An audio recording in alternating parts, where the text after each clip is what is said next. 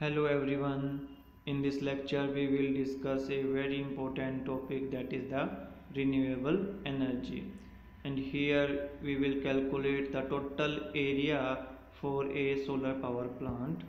And question is, a site receive 300 watts per square meter of solar radiation and the efficiency of solar panels are 20% and they are illuminated for 8 hours.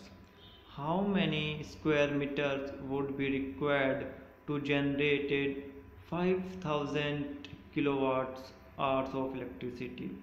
We will solve this question step by step. In first step, we will calculate the total amount of energy generated with its efficiency. So, given data is 300 watts per square meter with the efficiency of 20%.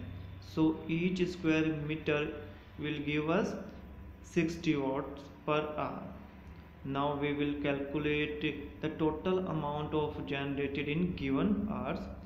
So given hours is 8 hours, and in 8 hours it will be near about zero point 0.5 kilowatt hours per square meter. And finally we will calculate the total area required to generate 5000 kilowatt energy. So as you know that 2 square meter will be required to produce 1 kilowatt energy, and for 5000 we will require 10,000 square meter collecting area.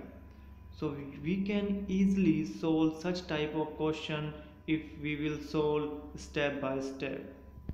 Thank you, happy learning, and don't forget to subscribe our channel.